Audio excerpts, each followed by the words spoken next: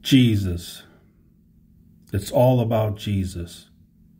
You know, God, knowing all things, made it so simple, but yet so many reject it. So many people, they just don't want to accept how simple and easy it all is. They just feel like they have to do something. So let's go to Matthew.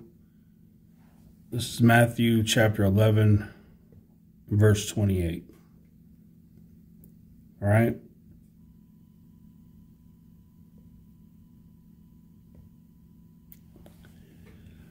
Come unto me, this is Jesus talking, is meant by Jesus to reveal himself as the giver of salvation. All you who labor and are heavy laden, trying to earn salvation by works, and I will give you rest. This rest can only be found by placing one's faith in Christ and what he has done for us at the cross. The simplicity, the ease of this. Jesus is saying, it's not works, but it is faith. All you have to do is come to me, believe in me, and I will give you the rest. Without Jesus, without this, you labor, you're heavy laden, because you're trying to earn something from the Lord. Who are you that you can earn something from the Lord? 29. Take my yoke upon you, the yoke of the cross, and learn of me, learn of his sacrifice. For I am meek and lowly in heart, the only thing that our Lord personally said of himself. And ye shall find rest unto your souls. The soul can find rest only in the cross. For my yoke is easy and my burden is light. What he requires of us is very little, just to have faith in him, in his sacrificial atoning work. That's it. This is the greatest deal in the history of the universe that was, is, or will be. All we have to do is believe. We do the believing, he does the doing. Why do so many refuse to believe the simplicity? Why do they refuse to believe the words of our Lord and Savior? Take his yoke upon you. You can receive the rest. The burden is light. His yoke is easy. Now we go to Matthew 16 and 24. Then Jesus said unto his disciples, if any man will come after me, let him deny himself. The denial of one's strength and ability. So that ties into what we were just seeing with the trying to earn salvation by works. How that is a labor. How you will be heavy laden. This is what happens when you don't deny yourself. So if you're going to come after Jesus, deny yourself. Take up his cross, the benefits of the cross, what Jesus did there, and follow me. If Christ is not followed by the means of the cross, he cannot be followed at all. So, and we could even continue. For whosoever will save his life shall lose it. Let me say it again.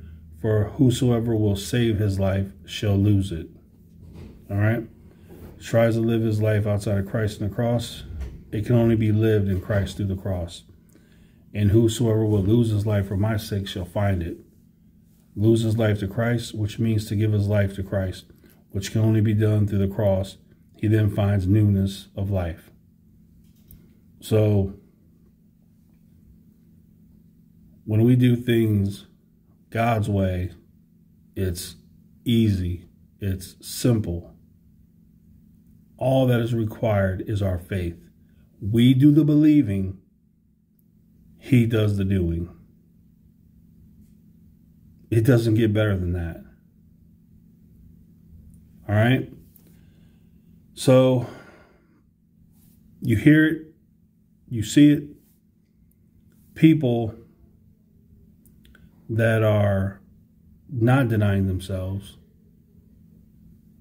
and they're coming up with plans and programs and schemes and things that they're calling new things, and to try to bring about something from God using their own will, their own strength, their own ideas. And this is foolishness. It is a finished work with Christ. A finished work with Christ. There's nothing new. There is nothing new. The problem has been, is, and will be the same. It's sin. Sin is the only problem, period. The only solution to sin is what? Jesus Christ and crucified. That's it. There is no other solution. So why not deny yourself and come up with programs and schemes and such to try to earn something from God when it's easy and it's God's way to just deny yourself, pick up that cross of Christ, and follow Jesus? I want you to think about that. You can either have faith in Jesus Christ or go and labor, go and be heavy laden, go outside the will of God, go your way, not his way. What is easier, God's way or your way? So I would encourage everyone, accept the simple truth that sin is the problem and that Jesus Christ alone is the solution, and that he is the light, the way, and the truth. So deny yourself, take up the cross, and follow Jesus. All right? Because as he has said, come unto me, all who labor and are heavy laden, and I will give you rest. Take my yoke upon you and learn of me, for I am meek and lowly in heart, and ye shall find rest unto your souls. For my yoke is easy and my burden is light. Jesus is telling you clearly, come to him. It is the simple, easy way. We do the believing, he does the doing. But you hear it time and time again, someone coming out with a new program, a new revelation, a new understanding. That's just foolishness. Here's the thing. When you don't deny yourself and instead you use your will, your ability, your brain, you're dealing in the flesh. period. When you do things God's way, you're dealing in the spirit, period. So it is impossible. It is impossible to have any dealings with God outside of the spirit. The flesh cannot please God. He will not accept it. So you will not get understanding, knowledge, wisdom with your efforts. You can only receive it from God, and that is through the Spirit. The spiritual wisdom, the spiritual knowledge can only be received spiritually from God. This is not a carnal flesh thing. This is a spiritual thing. You come to the Lord, you serve the Lord in spirit and truth. This is not a flesh thing. The flesh, which is yourself, your fleshly desires, enemies of God. The world, the flesh, and the devil hate Jesus. They hate God. The flesh, which is who you are as a person individually without God, it wants what it wants, whatever that may be.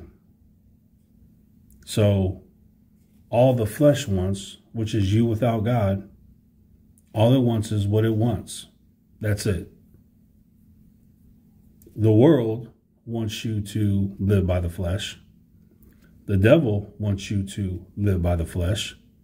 Because if you're living by the flesh, you're on a one-way ticket to a lake of fire. So let's just do things God's way.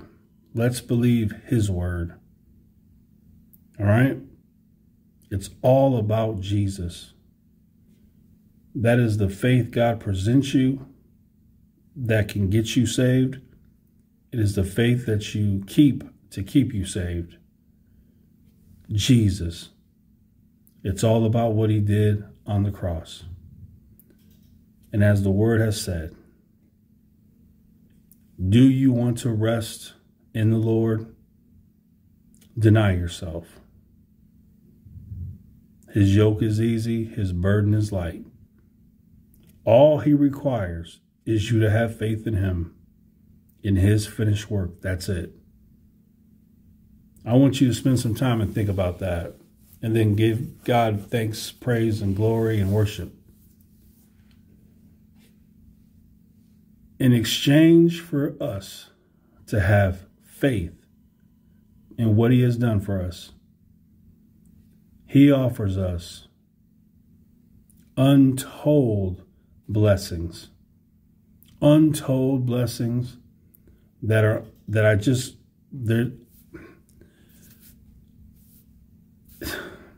what can I even say?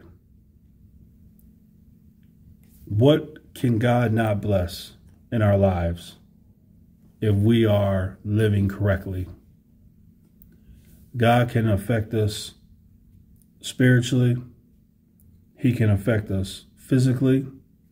He can affect us mentally, emotionally, financially. There's no ways that God can't affect us in His way. We can be blessed in any aspect of our life by God. So why try to come up with a plan, a program, a scheme, just so you can try to bring glory to yourself, and even worse, try to make money from it, when the solution is Jesus? Because the problem is sin. When will the day come where people will want to do things the Lord's way? When will when will people want to read the Word of God? When will the day come where people will want to live the Word of God? Will the day ever come?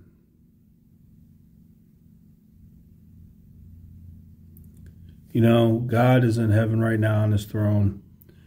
Jesus is on the right hand of the Father on his throne. The Holy Spirit on the left of the Father. And there's God looking at his Son, in whom he is well pleased, knowing what his Son has done for everyone, and then having to see so many who claim to be a Christian that are refusing to deny themselves. They refuse not to labor. They refuse not to be heavy laden. They refuse to take upon the yoke of Christ. They refuse to have it easy in their burden light, because faith is not good enough. You know, when you have real faith, it's good enough. When you have faith, you won't have a desire to do something. You won't have any fleshly desires. Because when you have true faith, you understand that it's a finished work and it's in Jesus' hands. So you'll understand that. But tragically, so many people don't. Tragically, so many people, their faith is just not correct. They'll tell you that their faith is in the Lord, but it's really not. And you know this by their actions, the way they talk, the way they act, the way they live, so on and so on. So, but God help us. So, the bottom line is, sin is a problem, and Jesus is a solution. God bless you.